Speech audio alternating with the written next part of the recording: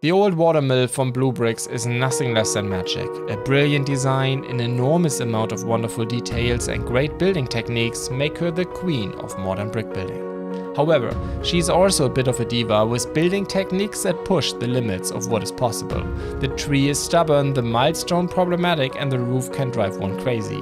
But you are rewarded for it, with a building adventure that is second to none. I've never seen such a level of detail in a minifigure scale retail set. I can't deny that BlueBrixx has made me wanting more with the old watermill. I give 5 heads.